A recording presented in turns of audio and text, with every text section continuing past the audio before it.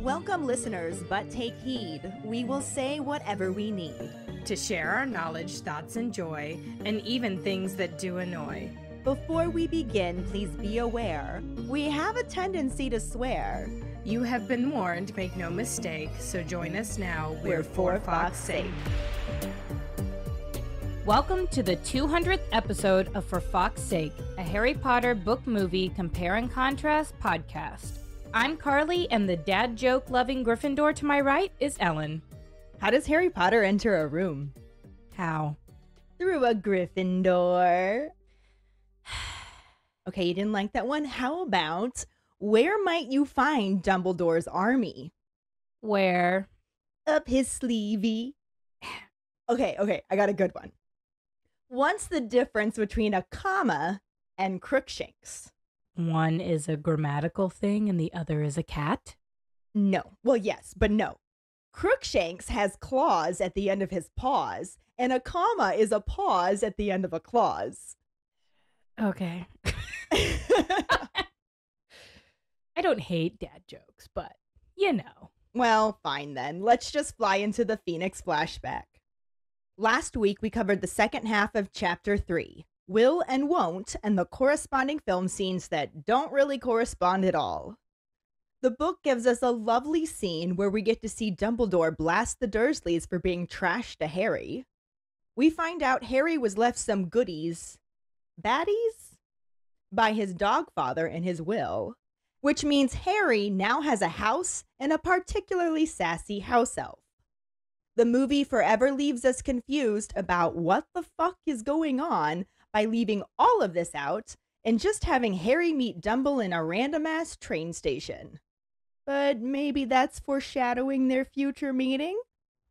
During episode 199, Violent but Silent, our Potter Pondering was, why do you think Dumbledore decided to finally confront the Dursleys about how they treated Harry? Hi, this is Jessica calling in my Potter Pondering for this week. Why did Dumbledore wait so damn long to tell off the Dursleys? Well, he probably found out that the Order just did, and realized he better do it too or he'd look even worse than he already does for never having done so. And he honestly, I imagine that he needed to, physically stop McGonagall, every year from intervening. Because, like she says, they're the worst sort of muggles imaginable. And she watched them for a day before they even had Harry. So it's she's been keeping tabs on him the whole time and reporting back to Dumbledore. The way they treated Harry is atrocious. And the fact that Dumbledore knew the whole time just how badly Harry was being treated. Everyone knew.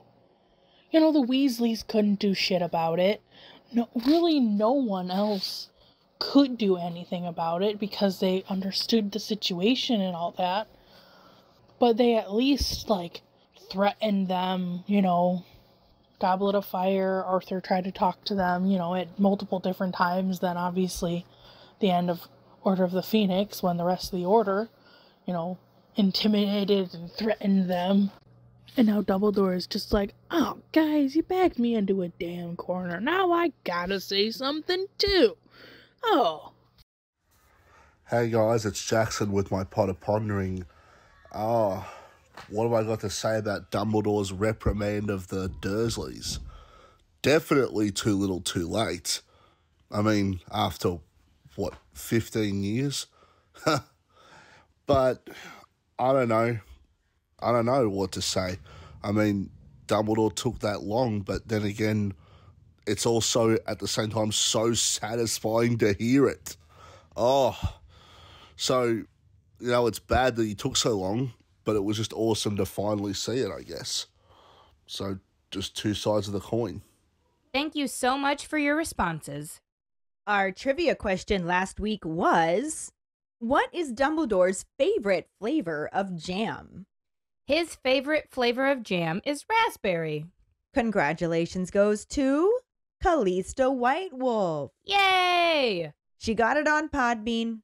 I set the alarm for 7:59 to remind myself to post it, but apparently giving myself a whole minute was too long, and in that minute, I forgot that I was supposed to post it to Facebook. So, Callista got it on there. I posted it to Facebook, and Jessica copied her answer saying, hashtag didn't know this one anyway. This means Callista keeps her streak. She's at 5 weeks in a row, creeping up on our top winners, Megan and Mike. She's about halfway there. Think she can keep it up? You never know. For now, let's dive into the first half of Chapter 4, Horace Slughorn, and the corresponding film scenes. Chapter 4, Horace Slughorn, Part 1. Even though Harry had spent every waking moment hoping Dumbledore was truly coming to fetch him, now that he actually has, he feels a little awkward. Harry has never had a proper conversation with his headmaster outside of Hogwarts, and there was usually a desk between them. He is also still embarrassed by their last meeting when he smashed several of Dumbledore's prized possessions. Despite all this, the old wizard is completely relaxed and tells Harry to keep his wand ready. Harry questions this since he isn't allowed to use magic outside of school, but Dumbledore simply gives him permission to use any counter jinx or curse that may occur to him if they are attacked. He also adds that he doesn't think he will be attacked since they are together. He stops at the end of Privet Drive and mentions how since Harry hasn't passed his apparition test, he will need to hold on to his arm very tightly, requesting it be his left arm since his wand arm is a little fragile at the moment.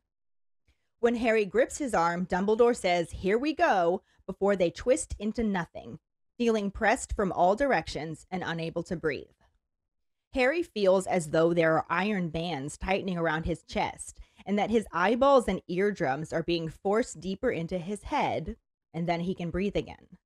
Privet Drive has vanished, and he and Dumbledore are now standing in a deserted village square. Harry realizes that he just apparated for the first time in his life. Dumbledore asks if he's okay, and Harry says he's fine, but he thinks he prefers brooms. The headmaster smiles and then leads him past an empty inn and a few houses. He asks Harry if his scar has been hurting, and Harry unconsciously rubs his forehead, saying that it hadn't, and he'd been wondering about that since he thought it would burn all the time now Voldemort's more powerful. Dumbledore explains that he had thought otherwise, since Voldemort is now aware that Harry has been enjoying access to his thoughts and feelings, and appears to be employing occlumency against him. Harry says he isn't complaining, and then asks his headmaster where they are. Dumbledore informs him that it is the charming village of Budleigh Babberton, and Harry follows up, wondering why they are there. Realizing he hasn't told him yet, Dumbledore explains that they are there to persuade an old colleague of his to come out of retirement and return to Hogwarts. Harry isn't sure how he can help, but Dumbledore thinks they'll find a use for him and directs him to turn left. They proceed up a steep, narrow street, and the odd chill in the air makes Harry think of Dementors.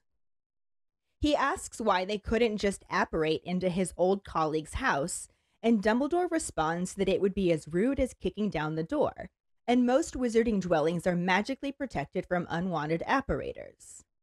He tells Harry to take another left, and the clock on a nearby church strikes midnight, making Harry wonder why Dumbledore didn't consider it rude to call on his old colleague so late.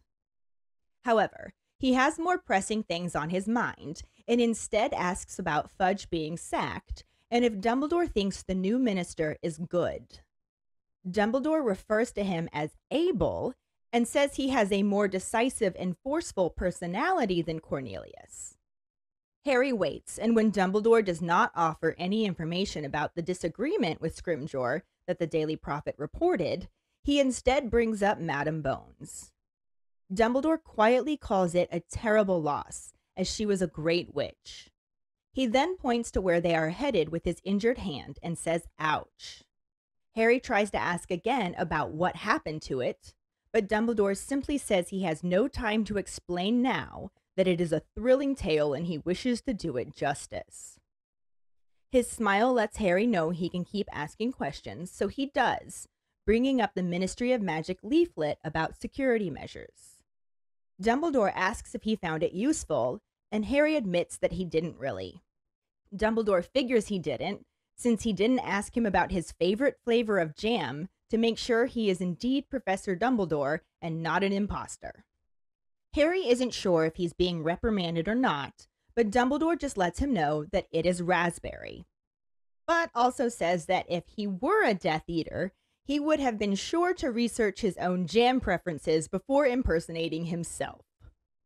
Harry says right, then mentions how the leaflet said something about inferi, and he wonders what they are. Dumbledore calmly explains that they are dead bodies, enchanted to do a dark wizard's bidding.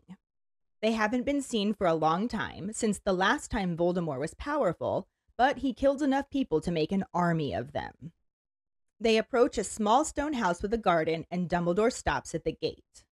Harry isn't fully paying attention since his mind is on inferi, and he ends up walking right into the headmaster. Dumbledore says, oh dear, and Harry follows his gaze up the front path to see the door is hanging off its hinges. After checking to make sure the street is deserted, Dumbledore tells Harry to get his wand out and follow him. They make their way through the gate and up the garden path, then light their wands as they carefully go through the door to find a scene of total devastation, made up of destroyed furniture, broken china, and what appears to be blood spattered all over the wallpaper.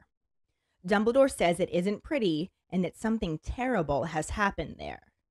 He moves to the center of the room and looks around carefully, finding no sign of a body.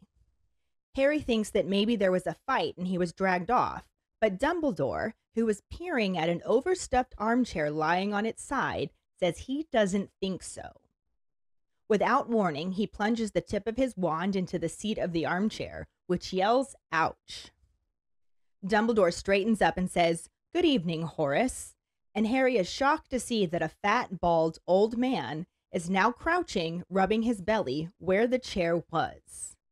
He has a giant silver mustache and is wearing a maroon velvet jacket over a pair of lilac silk pajamas. He gets to his feet, reaching only up to Dumbledore's chin, and tells him there was no need to stick the wand in that hard. He wonders what gave him away, and Dumbledore points out that there was no dark mark like there would have been if the Death Eaters had really come calling. Horace mutters that he knew he was forgetting something, but he wouldn't have had time anyway, since he was just doing the finishing touches to his upholstery when they entered. Dumbledore offers to help him clear up, and the two old wizards wave their wands in an identical sweeping motion, sending everything back to its original places. All the rips, cracks, and holes heal, and the walls wipe themselves clean. Dumbledore asks him what kind of blood that was, and Horace calls back that it is dragon's blood. He mentions that it was his last bottle, and prices are sky high at the moment, but it might be reusable. He inspects the crystal bottle and finds it to be a bit dusty before noticing Harry and his lightning bolt scar. Recognizing him, he says, "Oh ho," and Dumbledore introduces Harry Potter to his old friend and colleague, Horace Slughorn. Slughorn immediately sees Albus's attempt to persuade him and tells him the answer is no. Dumbledore asks if they can at least have a drink for old time's sake, and Slughorn ungraciously agrees to one drink. Dumbledore smiles at Harry and directs him to a chair that looks a lot like the one Slughorn had just been impersonating. It is right by the fire and a brightly glowing oil lamp, which gives Harry the impression that Dumbledore wants to keep him as visible as possible. When Slughorn turns back around with a tray of glasses, his eyes immediately fall on Harry, and he quickly looks away, giving a drink to Dumbledore and thrusting the tray at Harry before seating himself. Dumbledore asks how he's been, and Slughorn says he hasn't been well due to a weak chest and rheumatism. He says he can't move like he used to, which is to be expected with old age, but Dumbledore points out how quickly he moved to prepare such a welcome on such a short notice, assuming he only had about a 3-minute warning. Slughorn informs him that it was 2, since he was in the bath and didn't hear his intruder charm go off, but he also reiterates that he's a tired old man who has earned his right to a quiet life and a few creature comforts. Dumbledore points out that he isn't yet as old as he is, and Slughorn, noticing his injured hand, bluntly tells him that he ought to think about retiring himself, since his reactions aren't what they were. Dumbledore agrees that he's slower than he used to be, but also spreads his hands wide to indicate that age has its compensations. Harry notices a gold ring set with a heavy black stone on his uninjured hand, and sees Slughorn notice it as well, before Dumbledore asks if all of the precautions against intruders was for his benefit or for the Death Eaters. Slughorn tries to deflect, asking what they would want with a broken-down old buffer like him, but Dumbledore replies that he imagines they would want to turn his considerable talents to coercion, torture, and murder. He asks if they really haven't come recruiting yet, and Slughorn admits that he hasn't given them the opportunity, as he's been moving from Muggle house to Muggle house and never stays in one place for more than a week. The owners of the current place are on holiday in the Canary Islands, and it's been very pleasant, so he'll be sorry to leave. He describes how he uses a simple freezing charm on their burglar alarms and makes sure the neighbors don't spot him bringing in the piano. Dumbledore calls this ingenious, but also points out how tiring it must be for a broken-down old buffer in search of a quiet life. He begins to suggest he return to Hogwarts, but Slughorn cuts him off to bring up the rumors that have reached him about Dolores Umbridge and questioning how he treats teachers these days. Dumbledore informs Slughorn that Professor Umbridge ran afoul of their centaur herd and that he thinks he would have known better to stride into the forest and call a horde of angry centaurs filthy half-breeds.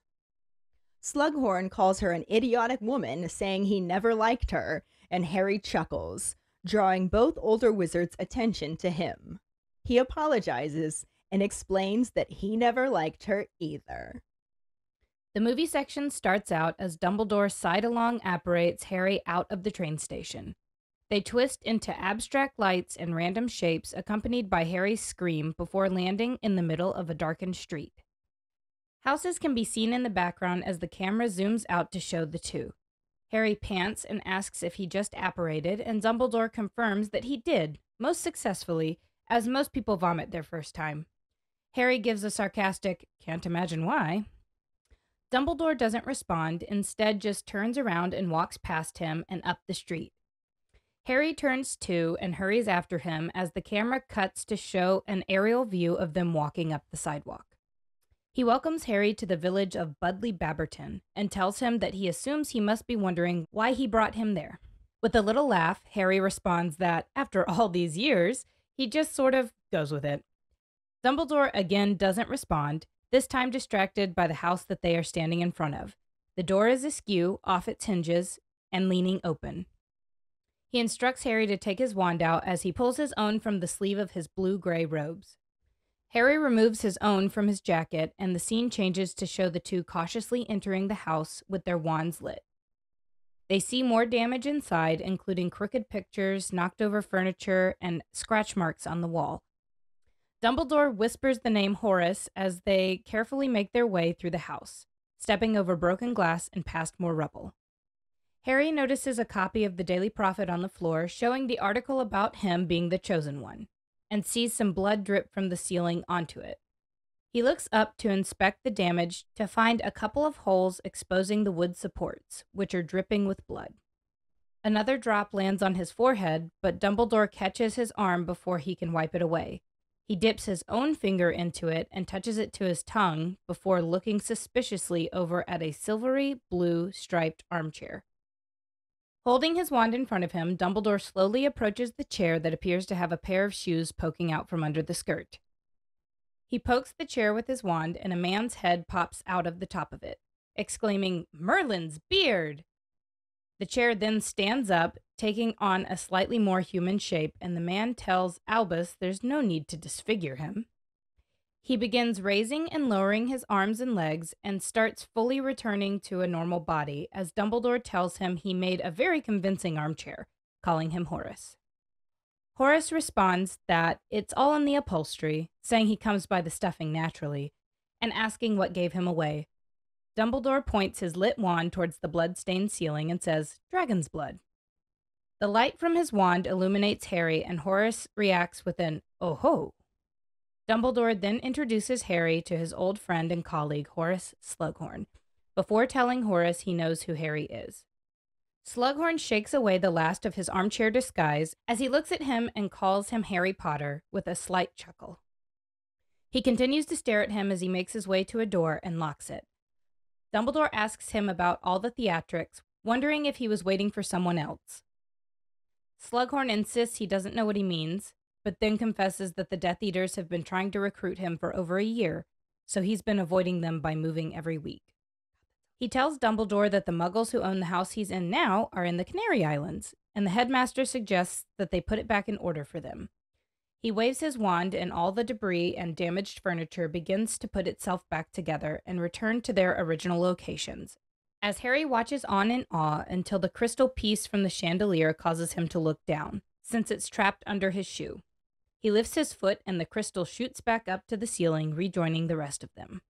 You know, all the way up until the very end of this scene was pretty fucking spot on. It was. It was a little less detailed, but it was very good for a movie scene. Right.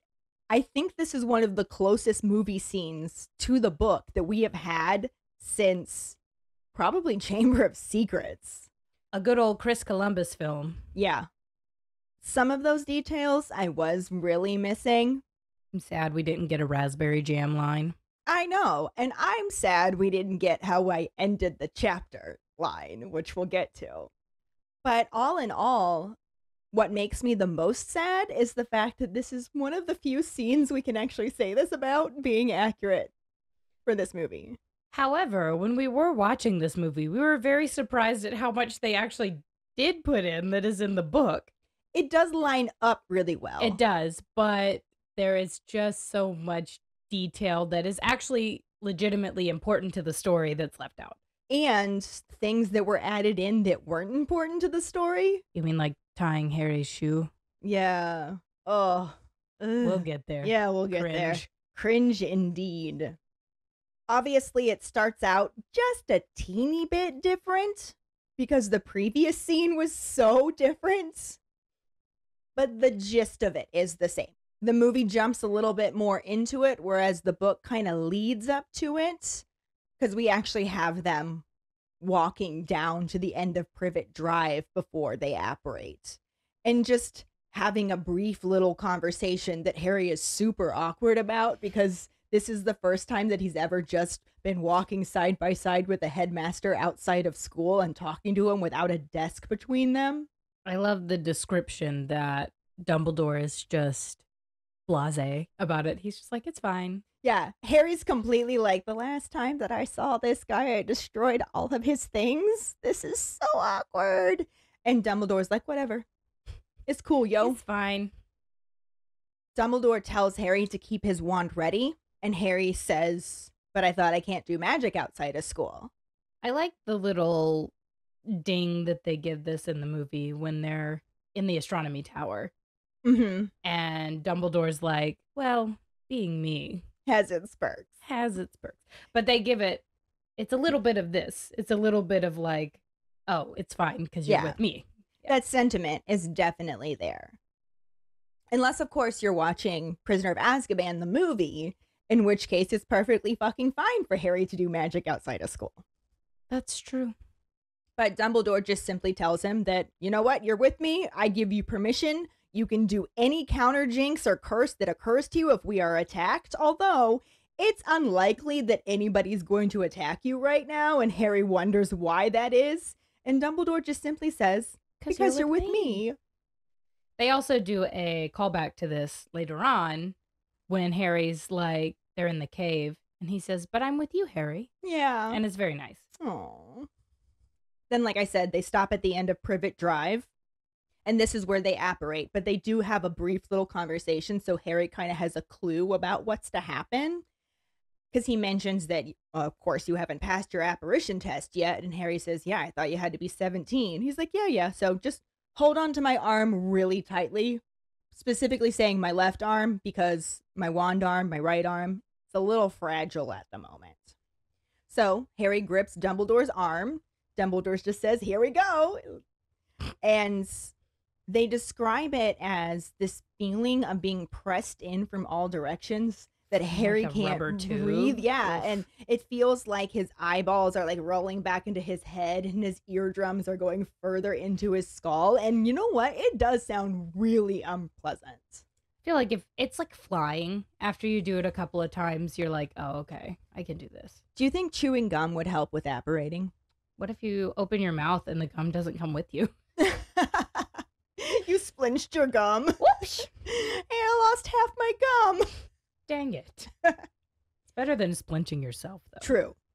But then eventually, actually probably pretty quickly, all said and done, I imagine it feels like it takes a lot longer than it actually takes just because it's so unpleasant. Yeah, and it's the first time he's experiencing it. But eventually, he can breathe again, and he sees that they are no longer on Privet Drive. They're in some deserted village square, which makes sense because it's after 11. Mm-hmm. And Harry's like, I just apparated for the first time. Dumbledore wants to know if he's okay, and he thinks about it and says, yeah, I'm fine. But I think I prefer brooms. As it happens, we only get like the tail end of this in the movie. So Dumble gets Harry to grasp his arm. Firmly grasp it. It's a SpongeBob joke. Okay. Firmly grasp it. Okay. It's also what he said. That is what he said.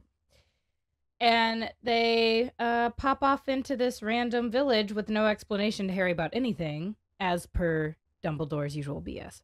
Yeah, there's a line in this chapter that sums up everything Dumbledore. I love it so much. In response to Harry's comment about preferring brooms, Dumbledore smiles at him. And then just kind of leads him on, and everything seems to be empty. So I don't know if it's just because it's so late. This is one of those towns that like rolls up after 7 p.m., you know? I guess. But there's an empty end, some houses, it's dark, deserted, and Dumbledore launches right into a conversation with him, wondering if Harry's scar has been hurting him, which makes Harry just automatically touch his forehead. As you do. And say that it hasn't been hurting him, and he's been wondering about that because he expected he'd feel it burn all the time now that Voldemort's becoming more and more powerful. Yeah. It always was the case that as he grew more powerful, it began to hurt more and more and more. So he's like, he's at his peak right now. Why is this not hurting at its peak? This is a really interesting conversation because it has taken him 15 years to figure out that there's some sort of connection between him and Harry. Yeah. Well, he did blatantly get told of the connection at the end of the last book. He did. But it's like Harry has consistently been able to feel his feelings in his scar and stuff since his first year at Hogwarts. Mm-hmm. So, and I wonder if it ever pained him before then. Yeah, and he just didn't know why. Yeah, so it's kind of interesting that it's taken Voldemort, who is self-proclaimed genius, it's taken him this long to realize, oh, I have some, like, he knows what's going on. I kind of wonder if the lack of a body made it so that he couldn't feel it the same way Harry did. Oh, maybe. And then once he did get his body back, it had to be a little disorienting. If you spend like over 10 years without a body, finally getting back into a body would have to be a little bit overwhelming at first, I would think. We'll have to talk about this specific thing more, but I am really intrigued how Voldemort just survived as a spirit-ish type thing, but then got his eyes. The whole Horcrux thing is very interesting to me. Yeah. However, despite Harry thinking that his scar would be hurting more, Dumbledore points out that he expected it to be the opposite because now Voldemort knows that that connection is there. And I love the way he words it because he specifically describes it as Harry enjoying access to his thoughts and feelings. Like, enjoying? Really? No. You think that Harry's been enjoying that? Although I'm sure that in Voldemort's mind, that is a great honor that Potter does not deserve. He's such a narcissist. It's fine. I really hate that we don't get this information in the movie. None of it. It's literally just the phrase that, oh, your scar hasn't been hurting as much because Voldemort figured it out. Yeah, and now he's employing occlumency against him. They give Harry so many visions in the last movie, and then in this movie it's just like, Voldemort's not really around. Right. It's strange, but this one line in this moment would have explained that away. It would have explained a lot of stuff, and it would have been nice to see. But whatever. Harry is not at all complaining about this lack of pain in his scar, because I imagine that had to be very inconvenient and painful. So he just moves on and just asks where they are.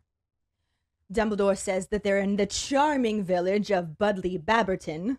Bing. Right? Got that in the movie too. And then Harry asks why they're there. And Dumbledore says, of course, I haven't told you yet. The entire plot of the entire series is Dumbledore saying, of course, I haven't told you yet. But he does tell him now.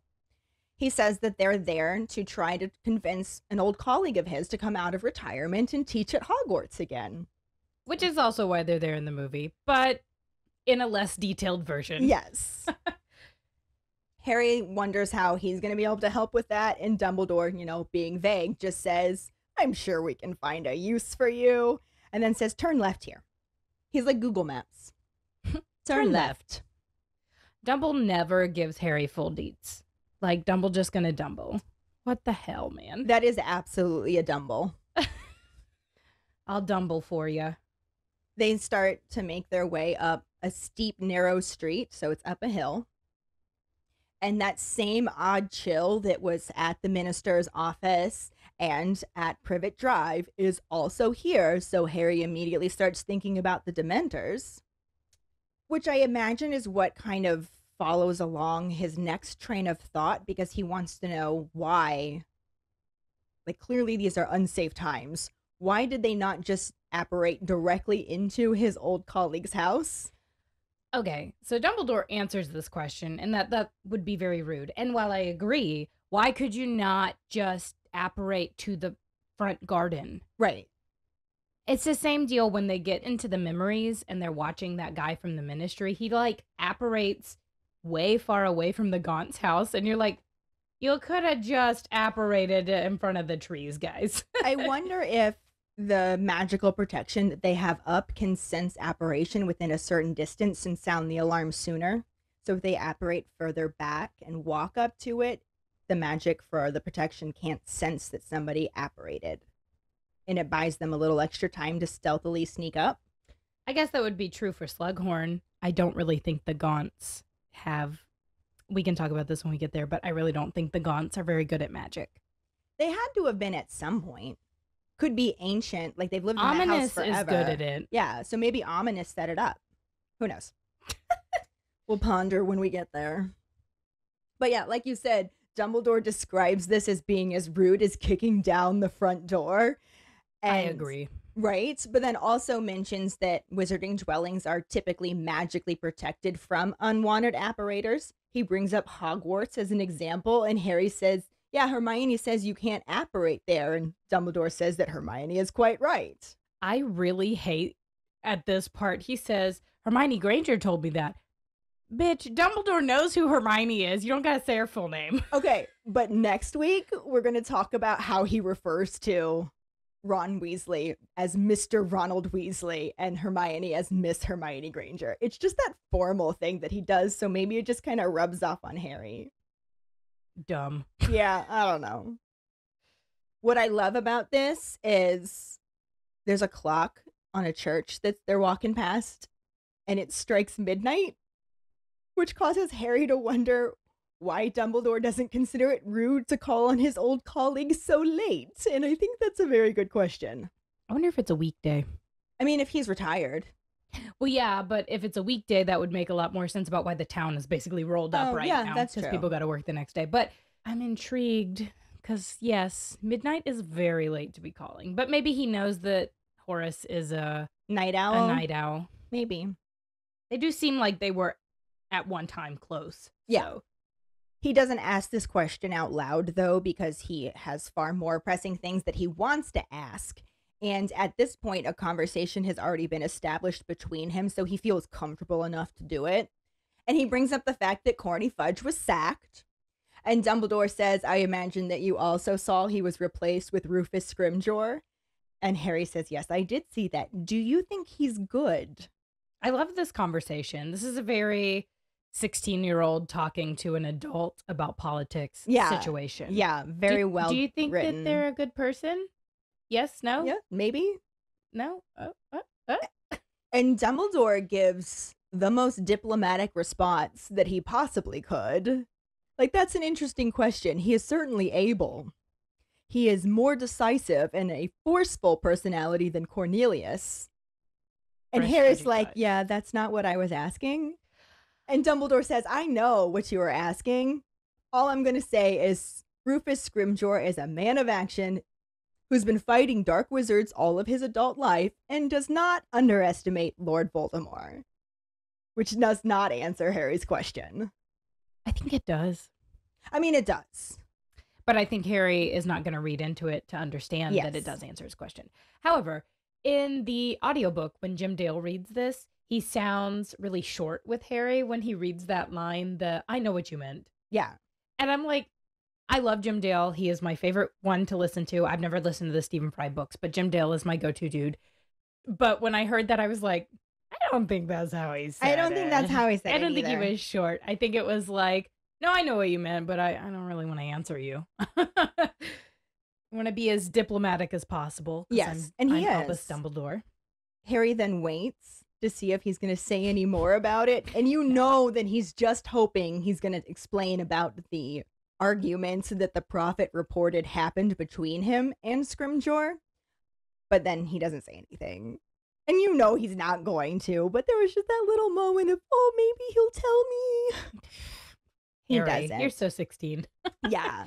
So he instead brings up the death of Madame Bones. Harry, we're not very couth at the moment. This doesn't seem like something we should bring up. I'm not entirely sure what he is trying to ask about it because he just mentions it. And Dumbledore calls it a terrible loss, saying she's a great witch. I wonder if he's kind of thinking about Susan. Maybe. I mean, we do get it from his perspective, so you would think that if he was thinking about Susan, that it would have been said, but I don't know, maybe new minister means better action for Madame Bones? Maybe. I don't know. And for that matter, he could have just been wondering what happened to her. How it that's happened. true. Was it Voldemort? He doesn't get any more details because at this point, Dumbledore points to where they're headed, but he forgets and points with his injured hand. Hurt hand, yeah. And it causes him to say, ouch. So Harry is now successfully distracted from his line of thinking. Now he wants to know, he asks again what happened to his hand. And Dumbledore says that he's got no time to explain now, describing it as a thrilling tale that he wishes to do justice. We do kind of get that in the movie. It just happened in the previous movie. Yeah, it was very similar, just wrong moment. Yes. Didn't line up very well. And I would say that later on in the book, we do actually get this tale done to justice. I think so. But it's kind of between Dumbledore telling it, and then way later on in the 7th book, we get the rest of the tale get the from whole thing, Snape's yeah. memories. So he doesn't ever fully get to bring it to justice himself, but he does better than no time to explain now, later on. He does smile at Harry, which lets Harry know that he's not being snubbed and he is still allowed to ask questions. And at this point, Harry returns to his original line of thinking, which is all of the stuff he saw in the Prophet and whatnot, stuff that had been sent to him while he was still at the Dursleys. So he mentions the Ministry of Magic leaflet about security measures. This part of the conversation is hilarious. Yeah, Dumbledore wants to know if he found it useful. Not particularly. Yeah, Harry's like, not really. And Dumbledore says, yeah, I figured you didn't because you did not ask me about my favorite flavor of jam to make sure that I am indeed Professor Dumbledore and not an imposter. And Harry's just standing there wondering if he's in trouble right now. He's like, was I supposed to ask that? I don't even know what the answer would be at this point. So, And then Dumbledore kind of lets him off the hook and just says, for future reference, it is raspberry. Which was our trivia question. It was. And he also says, however, if I were a murder muncher, I would have been sure to research my own jam preferences before impersonating myself. I'm going to be truthful right now. None of the murder munchers would think to reference your jam preferences. They don't know. Not even a little bit. But I love the idea of security questions being kind of ridiculous and not very useful, because how do you know what to ask? Like, I assume you arrange that with that person ahead of time, but it's not like you can communicate that through OWL. No, because then somebody would get it. Yeah. So you would have to meet up with them in order to establish these security questions. Well, Dumbledore has very interesting ways of getting messages to people, as we've seen in the Fantastic Beasts movies. What would your security question be? Somebody that I know uses the security questions for, like, your password and to get your stuff. They use, like, really crazy things. Like, the security question is, what is your first car? They use, like... Ford Anglia. Well, yeah, so they can remember, because you never, like, I never remember, did I put the model, the make, the color, blah, blah, blah. You know, did I do all of that? Did I put the year? So they just use, like, that car that came to life in the Stephen King novel.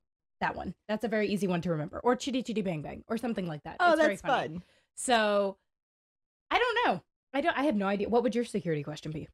I'm trying to think of some of the security questions that they ask for password stuff, like you were just talking about. Obviously, I'm not going to share any of those. I don't think that I would use one of those, though. Right. Because those are a little too easy. Especially in the wizarding community, where it seems like everybody knows everybody. Right. Almost. Because the questions are like, what is your mother's maiden name? Okay, right. Well. Not giving you that. Yeah. So. Not that that's not an easy one to figure out for that people, is a pretty though, easy one to figure out. What did... Who's my favorite Harry Potter character? That's a... yeah. I know that, though. Well, you do know that, but you're not... So I would know that you're not an imposter. Yeah. If I encountered somebody trying to pretend to be you. Granted, you've also made that announcement on this podcast, so a lot of people know that now. But I couldn't ask that if we were in the wizarding world, because in the wizarding world, Harry Potter technically probably wouldn't exist. So I need to do something like, what's my favorite flavor of jam? I don't really like jam. Like, I'll put it on biscuits. I love some jam. But there is a restaurant it's just outside of Nashville, called Loveless Cafe. The best biscuits ever. Well, it's in the South. Yeah. So they know how to do it. But they will literally bring it to you with, like, honey and 3 different kind of jams and butter. And you have to eat all of them with all of them. I can't pick a favorite. I guess that could be my answer. What's your favorite jam? All of them. What's your favorite potato? All of them. All of them, exactly. Maybe I always say, a question like that. I've never met a potato I didn't like. My mom always says, I never met a food I didn't like. So if you want to know more about me and why I'm a Hufflepuff, my mom's answer to that question is why. I think that we should ask our keepers this, and maybe they'll be more decisive than we are. I have it. You got it? What is your absolute favorite gift to receive? Blankets. Not socks. Blankets. I do like socks, but blankets. My husband hates that we have so many blankets in our house, because we do have a lot. The stuff that you see when you come over, that's only like a third of what I have. I have a lot of blankets, y'all. A lot of blankets. And I love a good soft blanket. Don't buy me one of them scritchy blankets. I ain't got time for that. Give me a soft throw that I can snuggle up in. I think mine would have to be, what is my youngest cat's full name? Well, most everybody knows that. But can they say it? It's Albus Percival. Professor. Okay, well, you gotta do the professor. You know. Or just all of my cat's names in general. I wonder if you could do, like, your wand. You know, like, what's the core of my... Because who the fuck would know the core of your wand? Unless you're telling people. That's not a bad one. Yeah, I like this. It's going to be our pondering. Okay. Anyway, back to the episode. Bruh. This is going to be a long-ass one, right? I'm sorry, then back to the chapter. Okay. Because it's, like I said, going to be a long-ass one. He brings up how in that leaflet, it said something about Inferi, and at this point, he doesn't know what they are. Yeah. So It specifically says that Dumbledore calmly explains that they are dead bodies enchanted to do a dark wizard's bidding, and I'm really glad the movie did not put this in because it probably would have been something like, dead bodies enchanted to do the dark wizard's bidding! Well, you know. This gives me Lord of the Ringsies vibes. Yeah. Like how Sauron does The wraiths. Yeah, the wraiths and all of that stuff. And then I'm thinking about this because we just watched all the extended editions, but like he has that random dude who's the mouth of Sauron. Have you watched the extended edition? Yeah. It's terrifying. Yeah. But I think about that. That guy was alive and he made that choice willingly. But that's kind of what I think about. Like Sauron has this hold over the wraiths, but the wraiths did make that choice. These Inferi, they're not making that choice. No, they're not. But it feels very similar vibe. But as previously stated on this podcast, you can't really do fantasy without doing Tolkien. So yeah, that dude was a genius. Yep. But the Inferi thing freaks me out because you do encounter them in Hogwarts Legacy, and they are fairly terrifying. Yeah. It sounds terrifying, and as Dumbledore points out, Voldemort was the last person to have actually used Inferi, and he killed enough people to make them. So can you imagine just murdering people willy-nilly to create a dead person army? Evil. Swish has talked about this. Tiffany has a theory that every time he killed a person, he put it in the lake. And that's why there's so many Inferi in the lake. Ew. But, I think he's probably killed more people than that because there are bodies left behind. There are Inferi walking around, basically, is what they're saying. Yeah. So there are definitely, that's probably maybe 3/4 of what he's done, sitting that. And that's a big lake. There's a lot of people in there. So, yeah. Yeah, stressful. Like I said, horrifying. At this point, they have approached a small stone house with its own little garden. And there's a garden path through the gates, but they stop at the gate. And Harry's so wrapped up in the horror that is Inferi that he's not fully paying attention and literally walks into Dumbledore. My taillights are out. Sorry. I love it. But Dumbledore doesn't care because he's too caught up in what's going on with the house. So Harry looks up at the house as well, and the most outward thing they can see is that the front door is hanging off of its hinges. They do this in the movie too. It's really interesting because all of this stuff has happened, right? As they're walking up to the house. I'm very intrigued that they didn't hear it, but I'm sure Horace has put some sort of muffliato dealio on the house. But it stands to reason that he would know that spell as it was written in a book that was in the classroom back for when he used to teach there. It's dark. I assume that they would see flashes of magic. I'm kind of intrigued. Maybe we were just not being the most observant this night. It was up at the top of a hill and through a gate with a garden, and most of the magic would have happened indoors. I guess, yeah, but... And it is entirely possible that there is some sort of spell around the outside that blocks that presence, too. I mean, they can make an entire house appear to disappear. Yeah, that's true. So, whatever. Magic, Karlee, magic.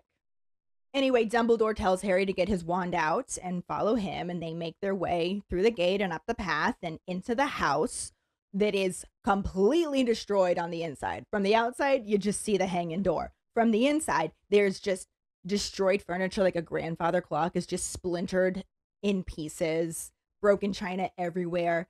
The blood is spattered all over the wallpaper. They do more blood in the movie, I will say. Yeah, it's like dripping down from the ceiling. From the ceiling, yeah. It's to make it more visual. Yeah, Dan had to get it on his face. Ugh. Dumbledore had to lick it. Yeah. We're not there yet, but anyway, in the book at this point, Dumbledore just says it's not pretty and that something terrible has happened there. And I don't know if at this point he genuinely believes something terrible has happened there, or if he just knows that he's supposed to believe that and is kind of playing along. Because he moves to the middle of the room and is just fully looking around the whole scene and then verifies, as Harry notices, that there is no body. So Harry suggests that maybe there was some kind of fight and they dragged the body off. If it had been murder munchers, could have been Voldemort taking the body to throw him in the lake. I do think that this, maybe at the moment, Dumbledore was a little scared. Just maybe for the briefest of moments. To be like, oh, shit. Right. Where's Horace? Because, they're coming to find him. And baby boy's not there. Like, but then once he looked around, took a moment, calm down, look around. Oh, there's shoes under that chair. Well, that wasn't in the book. Well, they didn't describe it, but I bet it was. Well, they described the armchair as being tipped over on its side. I wish that they had done that because it was really dumb. It looked super out of place. Like, hello, you're out of place. They also specifically point out that there is a second armchair that looks a lot like the one that's on its side. So it seems like it's not just a random blue armchair in the room that looks untouched and out of place. So this one seemed to be a little bit more camouflaged in all of the destruction, but Dumbledore is still very aware that it is not what it appears to be, and he just without warning basically rushes up to it and jabs his wand into the seat of it. Didn't have to stick it in that hard. Right. What do y'all do? The chair yells, ouch. And Dumbledore says, "Good evening, Horace." And Harry is just standing there in complete shock because what used to be an armchair on its side is now an extremely fat, bald old man who's just crouching there rubbing his stomach as he complains that he didn't have to stick the wand in that hard. Blech. He's got a giant silver mustache that is described as looking like a walrus's. And he's wearing a maroon velvet jacket with very shiny gold buttons over a pair of lilac silk pajamas, which always made me wonder if the chair was supposed to be a lilac color and just the darkness of the scene made it not show through. Oh, maybe. But it didn't look very lilac to me. It looked like blue, greenish gray. When he stands up, he actually only reaches up to Dumbledore's chin, but we do know that Dumbledore is pretty tall. So I just imagine him being very short and fat. The illustration that they use at the beginning of this chapter is very correct. Yes. It's very round, very bald, very mustachioed man. And that's not what we got with Jim Broadbent. I really like him, though. Yeah, me too. We'll talk more about that at the end. He wonders what gave him away, and Dumbledore points out that had the murder munchers actually come calling, there would have been the dark mark above the house, which wasn't there. Horace kind of mutters that he knew he was forgetting something, but also figures he wouldn't have had time to get that done because he had actually been in the bath, which is impressive. In the bath, manages to get out, get his pajamas on, put the jacket on, turn himself into a chair, and cause the destruction all around the house. Like maybe he had some stuff preset. Probably. He says that he was just finishing up the touches on his upholstery when they came in. So he had to do all that all really fast. And Dumbledore says, "Would you like me to help you clear up?" And then it's actually both of them who wave their wand, like identically waving their wand in a sweeping motion. And everything just goes right back to its original place. Any rips, cracks, holes heal themselves. The walls clean themselves of all of the blood. Yep. And at this point, Dumbledore asks out of curiosity what kind of blood it was. And I would have loved to see this done this way because everything repairing itself is making so much noise that he basically has to shout it to Horace. And Horace actually yells back that it was dragon's blood. So they do this in the movie. And that is the excuse, not the dark mark. Dumbledore's like, oh, I could tell because it was dragon's blood. The book not having Dumbledore recognize dragon's blood when he came up with the 12 uses of dragons, or whatever, 7 out of 12 uses of dragon's blood. What? You know that's dragon's blood. Get it together, Albus. Like, I think that that's really funny. Like, Horace didn't know it was Dumbledore coming. But if he had, fair, I don't think he would have used dragon's blood. If Dumbledore had licked it in the book like he did in the movie, maybe he would have known. I feel like he absolutely would have because they eat dragon steak, right? Like, or they at least use it on bruises. Yeah. So I don't know if they eat it. It's described as being green, but I would think then the blood would be green too, but maybe not. Who knows? But yeah, it was dragon blood, and Horace does mention that it was his last bottle of it, and prices are sky high at the moment. So, concern.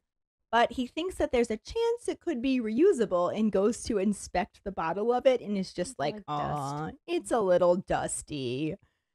At this point, he notices Harry and immediately sees the lightning bolt scar on his forehead, which of course causes him to recognize him, because who in the wizarding world sees that scar and doesn't immediately know who it is? But he says, "Oh ho, oh ho," and he actually does that in the movie, and I think it's so cute. I love it. And Dumbledore introduces Harry Potter to his old friend and colleague, Horace Slughorn. And Slughorn now immediately knows, I know why you brought him here. This is how you're trying to persuade me. And the answer is still no. And Dumbledore, in a very Dumbledore moment, because in the movie, they did not make him manipulative enough in this scene. Absolutely not. Yeah, in the movie, it's almost like he just sort of gives up. Whereas in the book, Dumbledore suggests that they have a drink for old time's sake, which Slughorn does agree to, but not exactly willingly. It's just sort of like yeah, fine, whatever, one drink. One drink, and then I'm going to get you the fuck out of here. So Dumbledore smiles and tells Harry to go sit in the most prominent seat right next to the fire. It is also well lit by an oil lamp. And Harry's just like, why do I feel like he wants me to be extremely well seen right now? And this proves to be quite accurate, because the whole time that's happening, Slughorn is just getting together a tray with all of the drinks. And then he turns around and immediately just sees the well-lit Harry in an otherwise fairly dark room. Yeah. And kind of like does a double take where he just sees him, jolts, and immediately looks away. He gives Dumbledore his glass, takes a glass for himself, and just kind of shoves the tray at Harry to avoid looking at him even more, and then just goes and sits down. I also love the fact that because they described him as so short, that when he sits, his feet don't actually touch the ground. So Dumbledore, easing into his manipulating, starts off by asking how he's been. And so Slughorn immediately tries to play up how he's not been good. Like, you don't want me. I'm pathetic now. I'm old. I have a weak chest and rheumatism. I can't move like I used to, and that's to be expected with old age. Move like you used to. Yeah. And Dumbledore's like, Sure, sure. You move pretty quickly to prepare all of this on what, maybe 3 minutes? And Slughorn has to admit that it was actually only 2, since he was in the bath, like I said. He didn't hear his intruder alarm go off, but tries to reiterate that he is a tired old man who has earned the right to a quiet life and a few creature comforts, which Harry notices he seems to be full of. He looks around and there's just boxes of chocolates and all these squashy overstuffed chairs, and he kind of thinks that it looks more like a stuffy old woman lived there rather than an old man. And I'm really sad that we didn't get that view in the movie.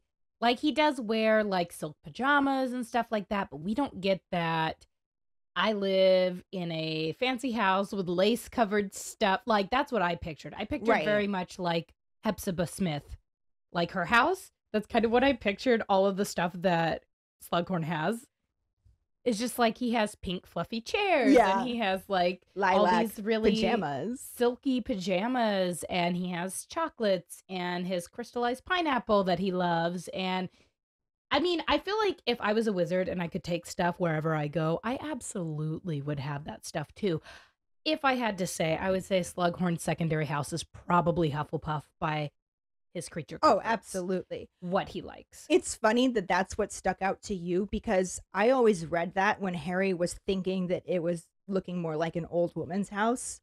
I always just assumed he was seeing the fact that it wasn't really Slughorn's house, because he was just staying there for a week while they were on holiday, and then he was going to move to the next place. Oh, no. I didn't even think about carrying stuff with him. He specifically says the hardest thing to get in was the piano. Right.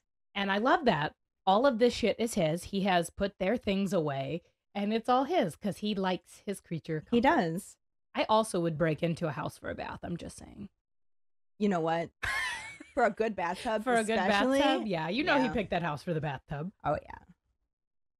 But anyway, he's a tired old man, and Dumbledore points out to him that you are nowhere near as old as I am at this point. And Slughorn can't miss that injured hand. It looks pretty awful. and just bluntly responds that maybe he ought to be thinking about retirement himself because clearly his reactions aren't what they used to be.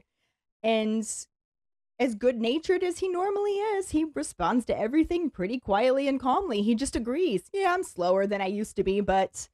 And it just describes him as spreading his hands out wide and not actually saying anything, but just kind of indicating that age does have its compensations. It would seem so. Yeah.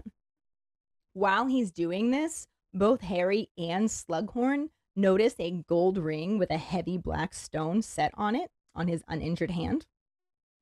And I love that little touch because we learn way more about that later.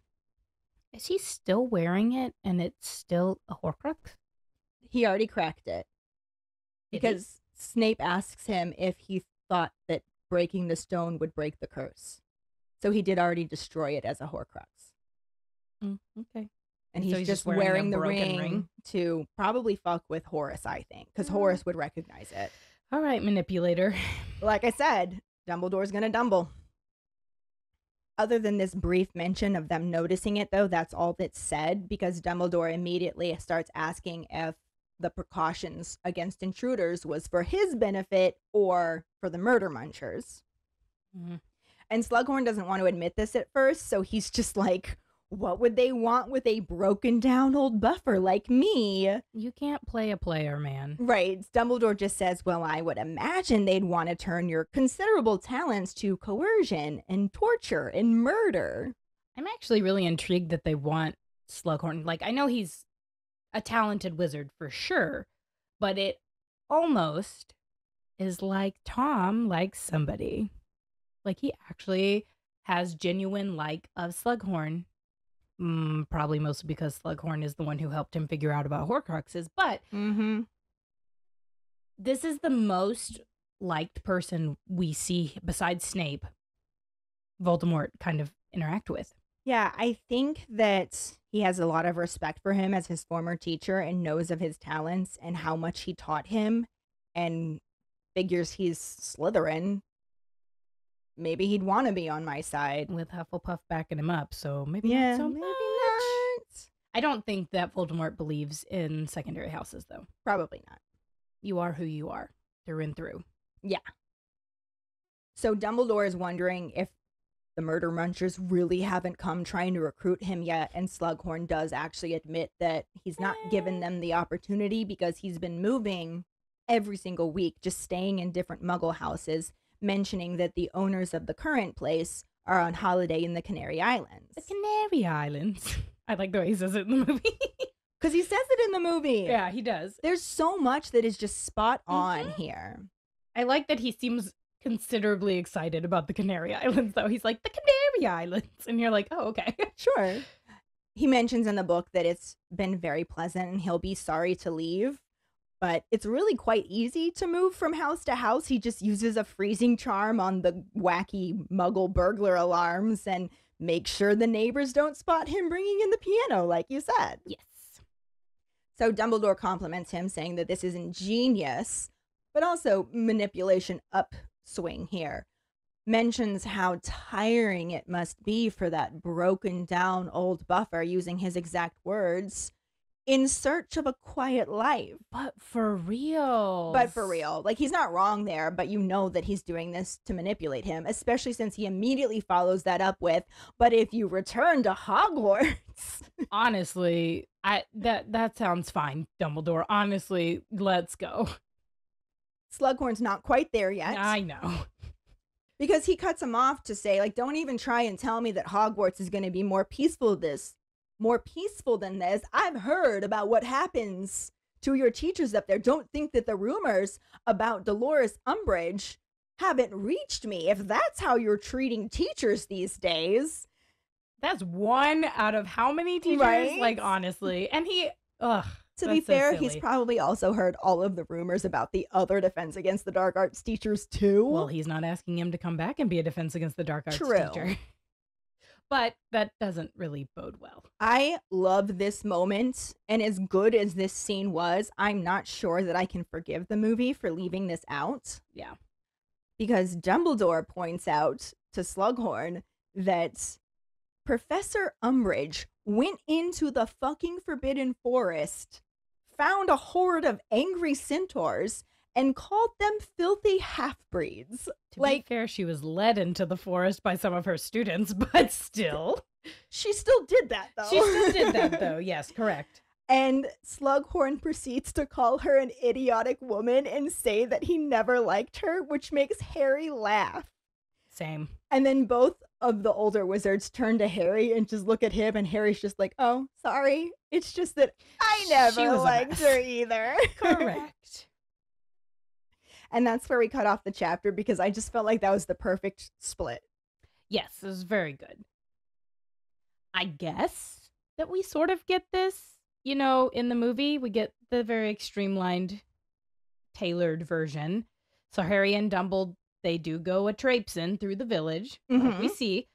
They do slip into the house and find Slughorn, and there's a conversation between them. However, as always with the movie, we really just don't get the super details. Yeah, what they did give us was spot on, but there was quite a bit that I was missing. I did specifically note that I am so sad we don't get the fussy old lady. Yeah. Because that makes me laugh every time. But I just see it. I see my grandmother's house. Right? And that's where Horace is living. He's living in my grandmother's house in my brain. That I had pictures of my grandmother's house because you're absolutely right. Like, that is so what this was. Yeah. It should have been. Absolutely. Oh, amazing. I'm glad that I made you think about it in a different way. Like, you thought it was their house. No. That's all I never Slughorn considered stuff. that before. It kind of reminds me of Moody's trunk. Like, that's what Horace has. He has a big trunk that he just moves from place to place. For sure. However, make sure the neighbors don't spot you moving in the piano. Why can't you shrink down your piano?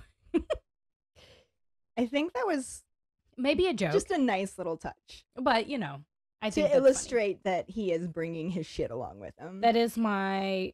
Or maybe shrinking and enlarging a piano affects the quality. Maybe it does. And he does not seem like one who would want to mess up a baby grand. No. But that is my saddest thing about this whole thing. Other than they leave out a couple of details that are really important. But I wanted to see Jim Broadbent be a fussy old lady. I wanted to see him call Umbridge an idiotic woman. That's true. I would like that too. But overall, I was really, really impressed with this movie scene because on the whole, I just remember Half-Blood Prince as being a dumpster fire when compared to the book. Yeah, and then we watched it together and you were like, oh. Like, it lines up really well to the book chapter. We did does. not have a hard time figuring out which movie scene goes where. However, there are things so missing. much missing, which we're going to continue getting into as we continue forward with this. We get to see Dumbledore for the first time, so we have Michael Gambon back as Dumbledore, and I feel like he's fairly Dumbledore-ish in this scene. We miss you. I wanted a lot more of him. Yeah. Being manipulative in a very subtle way. I'll say it again because, you know, I just really want that flamboyant Dumbledore. Yes. You know, and he's very played down. Yeah. He's in gray-blue robes. I want purple robes with stars on it. You wearing a pointy hat and your heeled boots. Yep. Give me some of that sassy Dumbledore. Also, when did he go from wearing three-piece suits to wearing very flamboyant robes? Because Jude Law. You know what, though? Flamboyant robes, probably far more comfortable. Very much so. The older get a you nice get, breeze. What does he say? What is I like a healthy breeze around my private. Maybe Dumbledore likes that too as I'm he gets sure older. He doesn't seem like one to wear underwear. I have my complaints about Michael Gambon as Dumbledore, but I think it's a little bit less about Michael Gambon specifically. I would have loved it if he had actually read the books and understood the character a little bit better, but I think a lot of it did have to do with how they wrote Dumbledore. For the movies, yeah. Yes. And as my favorite character, I'm very particular about Dumbledore. I have those issues too with Sirius, because if you didn't know, he's my favorite. But how do you not love Gary Oldman, though? How do you not love crazy Gary Oldman? Crazy man. I love him, though. Everything I see him in. People talk about chameleons. Oh my God, he's a shapeshifter. He is a shapeshifter. Just so good. Yeah. And then, of course, we also have Jim Broadbent, who we mentioned a couple of times. Whom I love. Yeah. And other than not being fat and bald And having a mustache. and having a mustache, he was perfect. And I can forgive somebody for not looking exactly the way that the book describes them if they can Correct. bring the character alive that well. Yes. He did a very good job. I think he does a very good job throughout this movie and the 7th movie when McGonagall's like, it's time that you pick a side, Yeah. Horace, and you see his face and you realize he is actually going to pick the right side, Mhm. which is a very comforting notion. Yeah. I think he is the only Slytherin that picks the right side. I think it has been said in lots of Wikipedia articles and stuff like that no other Slytherin stayed behind. Yeah. And all the Hufflepuffs stayed Except for behind. the few that Excuse stayed me. behind for the wrong side. Correct, yes. But Stayed back for the right side. Yeah. And every Hufflepuff that was at Hogwarts that was of age stayed. I love that they were having to kick out underage Gryffindors as well. It's just such That's a very a Gryffindor, Gryffindor thing. We'll talk more about that when we We get to will. that. We haven't really talked about Daniel Radcliffe as Harry yet, He's but he doing his also thing. hasn't done much yet. So He's doing his thing, checking Well, his breath. we'll talk about him more when we obviously see him be a little bit more Harry. Like right now, he's just been kind of going with it. He is really boring in the beginning of this movie. He's not doing a lot of Harry stuff. He's doing the weird flirting with the waitress. They go, he does the like, ooh, I just apparated. And then Wasn't this the movie that he was like drunk during a lot though? hey, bitch, I get it. It had to have Fine. been really hard for him growing up Is through this the one? Mhm. I think it is the one. I think you're right. Oh, sad. Yeah, so we can address that more as we come to it, but let's just move on to our Potter Pondering. Okay, so this week's Potter Pondering is, what would your security question be if you were a wizard in these dark times? And what's the answer? We're curious. Don't use one of your security questions for Oh, password please remembering. don't. Make up something fun for us.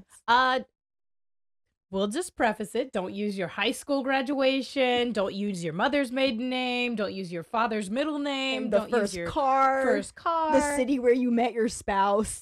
Yeah, none of partner. those. I mean, it's you be smart. Be creative. It's on the internet. People are gonna see it. People are gonna hear it. Don't put it out there to get your identity stolen. Right? That's not what we're going for. We do not want to steal your identities. We just want to have a little bit of Harry Potter fun with security questions. Yes, like your favorite gift, which is mine, and that would be blankets, Or your favorite jam. which is raspberry. Or all of them. Or all of them. Find the post on our Facebook page and share your thoughts. Or call us at 216-526-6792 and leave your response as a voicemail. Make sure you start off telling us your name, then go into your answer. Don't forget, you can also stitch your response on TikTok. And like I said before, try to get them to us by Tuesday, one way or another, so we can get them in the episode. We really look forward to reading, hearing, and seeing them. This week's Wizarding Word is about the upcoming Ironton Wizard Fest in Ironton, Ohio, Saturday, November 11th from 10 a.m. to 7 p.m., with the Wizarding Ball starting at 8 p.m., and then also on Sunday, November 12th from 10 a.m. to 4 p.m.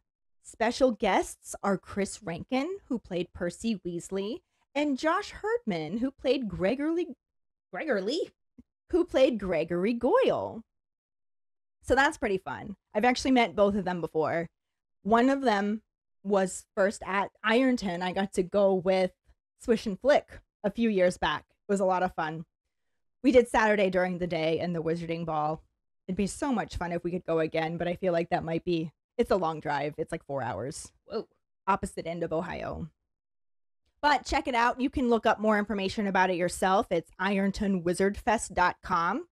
And like I said, it's in Ohio. So if you're near the Ohio area or can get there for a fun Harry Potter filled weekend, you really should. It's a good time. They kind of shut down the whole town for it. And they've got merchants outside and just lots of other fun activities to do. Does sound fun. The ball is catered. There's food. It was pretty good. Ooh. Yeah, it was really a good time, and I do wish that I could go back. If you do make it there, look for Swish and Flick because I'm pretty sure they are going to be there. I am certain they will be, yes. And if you do want us to share your Sorting Hat story, you can email it to us at FawkesSakePod. Let us know your house, wand, Patronus, how you got into Harry Potter, and anything else that you might want to share with us because we are always willing to accept them and we will add them in at this point. We really look forward to reading them if you guys want to send them. But that will bring us to our trivia question. Who is the Quidditch captain Slughorn mentions that made his shelf? The first one who responds with the correct answer and the code word #FreeTickets will get a sticker. Another way to get a sticker is to rate and review us through iTunes. If you don't have an Apple account, then you can write us a recommendation on our Facebook page. Make sure to email us at fawkesakepod@gmail.com to let us know you did, and we'll get back to you to figure out which sticker you want and where to send it. Don't forget to find us and follow us on Facebook, Instagram, Threads, and TikTok at FawkesSakePod. Following us on Podbean at FawkesSakePod will get you the episode as early as possible and give you a leg up in answering the trivia question. You can also go to our website at forfawkesakepodcast.com to check out our For Fawkes Sake and Harry Potter related merchandise for sale. Don't forget to subscribe to our YouTube channel where we post our weekly podcast episodes, cooking show episodes, vlogs, bloopers, and other random videos. If you would like to become a patron, you can find us on Patreon at FawkesSakePod. Patronage starts at $2 and will get you some awesome perks like For Fawkes Sake swag, access to our Discord channel, chats, and more. Check out our page for details. Any support you can give is greatly appreciated. And join us next week when we talk about the second half of Chapter 4, Horace Slughorn and the fairly corresponding film scenes. Thanks for listening. Hope you hear us again. I'm Karlee. I'm Ellen, and we are For Fawkes Sake.